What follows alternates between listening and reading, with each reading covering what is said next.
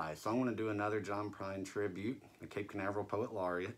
This one is called Frying Pan. The cool thing about it is John Prine puts in some specific details, like the note was left in the frying pan. He also says the wife ran away with the fuller brush man.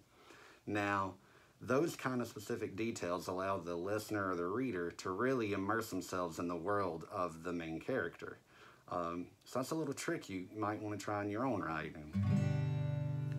Come home from work this evening, there was a note in the frying pan. Said, fix your own supper, babe, I'll run off with the fuller brush man. And I miss the way she used to yell at me, the way she used to cuss and moan.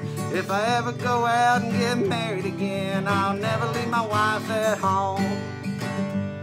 Well, I sat down at the table, I screamed, hollered, and cried. I commenced a carrying on till I almost lost my mind. And I miss the way she used to yell at me, the way she used to cuss and moan. If I ever go out and get married again, I'll never leave my wife at home. If I ever see another salesman coming knocking at my door, gonna pick up a rock and hit him on the head and knock him down to the floor. And I miss the way she used to yell at me, the way she used to cuss and moan.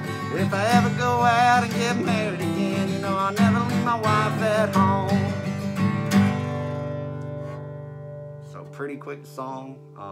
Again, maybe in your writing, try putting some of those specific details to really allow the listener or the reader to immerse themselves in the world you're trying to create. It goes a long way. So thanks, and R.I.P. John Prine.